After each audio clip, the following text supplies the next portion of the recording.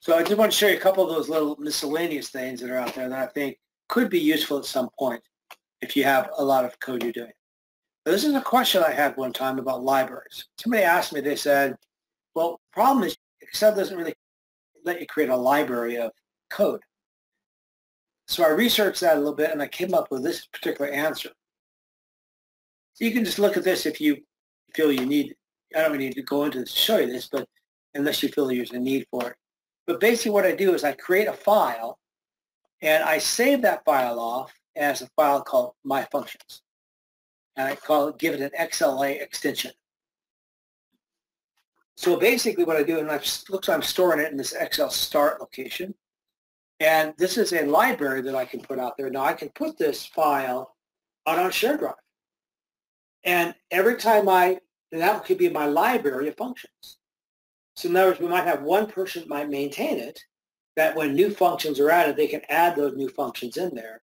So that's code that's available to you that you can simply just cut and paste out. That's kind of a library of code. So you want to write something very similar to what we wrote before, but I want to know where that code is. And so you can put that into this library function. And you simply go to your add-ins and you add this in as an add-in function, see? And it's an Excel add-in. That means every time you open up Excel, it loads the add-in. So the add-ins are over here, so you can see that if I go to File, Options, Add-ins here. So these are the add-ins. And there's a lot of add-ins you can put in Excel. There's Power Pivot for Excel, Power View, here's Power BI, Publisher. So these are add-ins that I've added into the system. So every time I open Excel up, it loads the add-ins on there.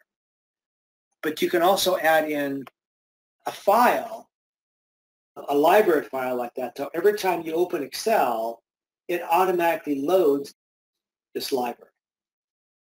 It's always available to you. So you don't have to go through and open up a library first. See, because the problem is we have 5 people working on VB, and my code is on my computer, and the other people don't have access to that code. And so this one group I was working with, there was actually 8 in the group, and they were all doing a lot of VB coding, and they wanted to have something available to them that they could all access and see what the final code was. And so we had one person was maintain that file. The other people could load it and pull that code in there and use it for various purposes. So that's all that is.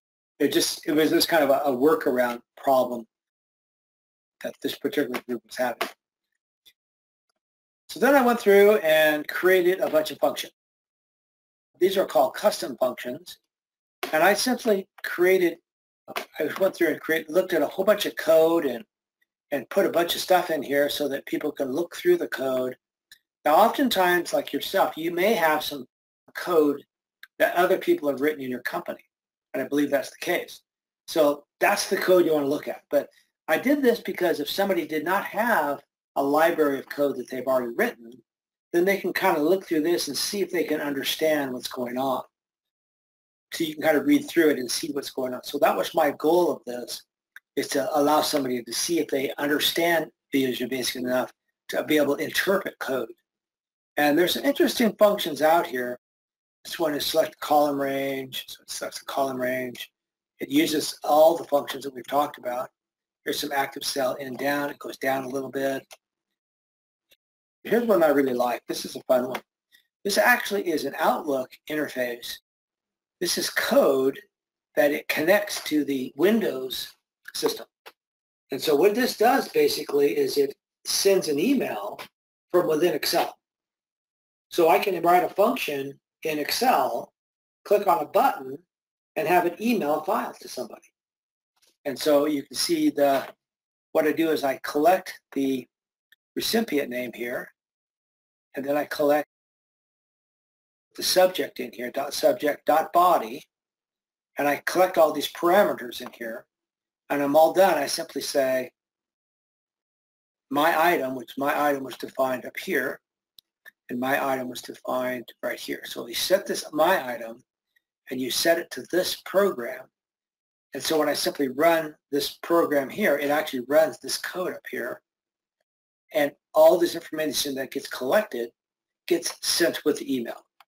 So you can put a subject, you can put a body, you can put an attachment here. That's not an attachment. Here's the attachment here. So you can add an attachment or a file, and basically you can send email. So this is just some basic code that if you needed to do this, that way you can maybe have a situation where somebody, you could have a little button there that says, click here for help.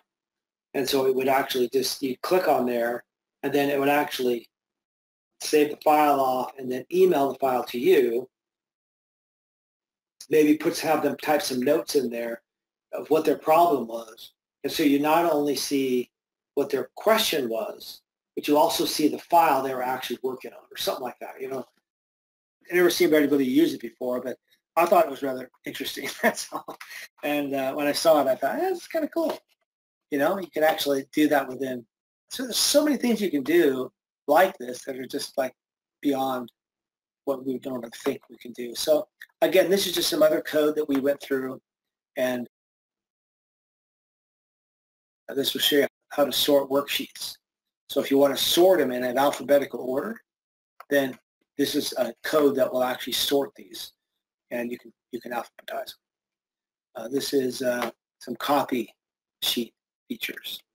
Here's some go-tos and some if error numbers. It's looking for an error system, and it's trying to find, oh, if it's this error, that error, then it does something, certain things. And then right on down the line,